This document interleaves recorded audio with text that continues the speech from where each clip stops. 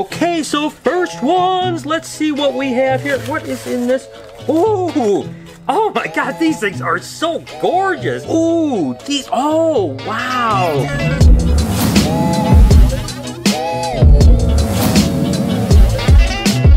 Hey, good morning everybody, welcome to the vlog. You know, it's been a minute since I've done an unboxing video, so I'm pretty excited about it. And I'll be honest with you, this is another one of those things that Lori kind of did the deal, so I don't even know what's in this box, but we are going to definitely take a look and see what's in here together. And I can't tell you, I'm excited to be back at BHB, and it's always cool to do an unboxing because it's neat to get new animals, and again, when you don't even know what's in the shipment, makes it even that much cooler. So let's just go ahead and just tear into this. And by the way, I hope the start of your day is absolutely incredible. Go ahead and comment down below and let me know how your day is and what is going on here. Let's see what we have here. Oh, okay, we have some pretty organized bags here. I mean, take a look at this. It's got a little tag on it. I think that a lot of these are actually boas. And I know you guys are always kind of opining for boas. Like, Brian, you should do more boas. Well, guess what? Lori ended up ordering some boas. I just don't know what she ordered. They're packed in a way that's very organized, so at least I can see what's in it. But gosh, they are difficult to get into. Okay, so first ones. Let's see what we have here. What is in this?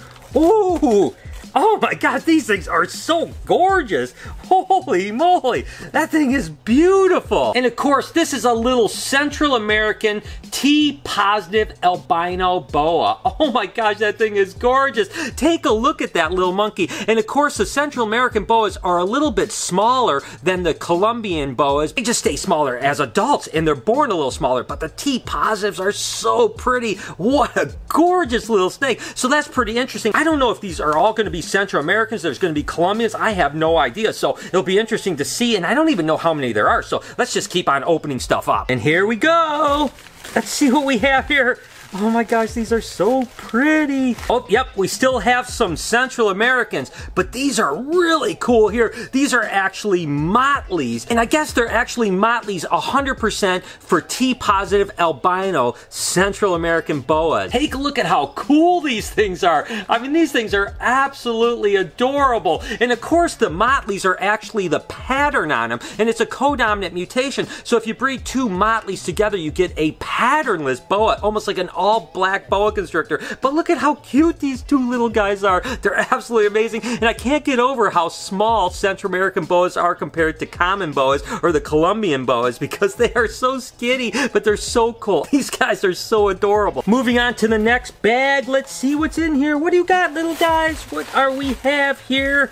I love unboxing stuff. Ooh, these, oh, wow. These are absolutely gorgeous. And of course, these are T-positive albino motley Central American boas. So you can see we saw some T-positive albinos and then we saw some motleys. These are the combination of both of them. Holy moly, these things are gorgeous. And the thing that's cool about these is that as they get bigger, they get prettier and prettier. These monkeys are absolutely gonna be stunners when they get some size to them. And what do we have in this next bag? Ooh, wow.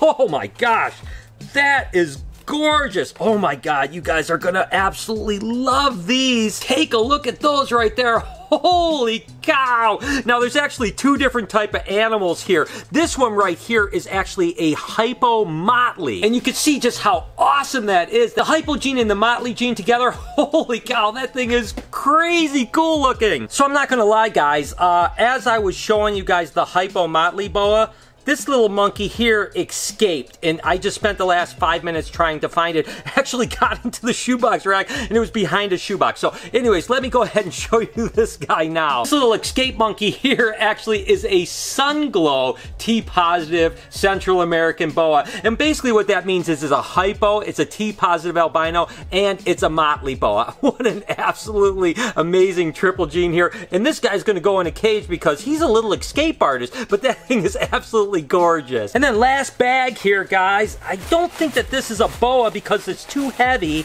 And let's see what there's in here. What do you got in here? Oh, these are really pretty. Oh, I know exactly what these are. Holy cow, that is awesome. These guys are actually Candino pinstripes. Look at how cool they are. So basically what it is, it's a candy, it's an albino, and it's a pinstripe. Now the candy and the albino are of course allelic, so you have a candy and then you have an albino, and it makes Candinos when you breed them together. And then of course the pinstripe is like incomplete dominant. So together they're really amazing, and as these get bigger, more and more of the purple should come out. So all of this patterning here, you can start to see a little bit of purple on it. This should get more and more purple with age. So these guys should be really cool. So basically guys, that is the shipment. A few ball pythons, a bunch of cool boas. So that's really neat. And I know that we have a couple people that are going to be sending us a bunch of baby boas this year. So I'm super excited about that. And it's great to see Lori ordering these guys. So how awesome. So for those of you guys that have been saying, Brian, I want to see more boas, there you have it. I hope you guys enjoyed it. And then a few ball pythons for you ball python lovers out there like me. So how awesome is that? I am so glad I got to unbox something. It's been far too long. Now that we have the unboxing done, let's go ahead and get a few clutches of eggs that were laid today. Look at this girl here. She's already out of her nest box. Of course, this is a Terrahumera mountain king snake, or a no block eye. It's a type of Pyromilana, much like the Arizona mountain king snakes, but have really heavy triads and lots of really cool patterning. Let's see what she laid. Oh, that's a nice clutch of eggs. These aren't like a high production animal, so there's not a lot of eggs, but she's been a really good girl. As a matter of fact, a lot of times the Pyromilana will only have one clutch. The last couple years, this girl has been doing 2 clutches a year, which is really unusual for that species. So let's hope that she'll do another couple clutches. Looks like she has 4 eggs here. 4 eggs aren't bad. Typically she's laying anywhere from 4 to 5 eggs, so I'm completely happy with this. Eggs looks absolutely perfect, so that's a good way to start. Couple more clutches to pull. This one happens to be a het black motley scaleless corn snake. Ooh, that's pretty good clutch. I've told you before that the fertility can be a little bit questionable with these guys, but this clutch looks really good. Good job, Mom. It's okay. I'm just gonna really gently take you out of here. It's okay, Mom. Let those eggs go. Let them go, sweetie.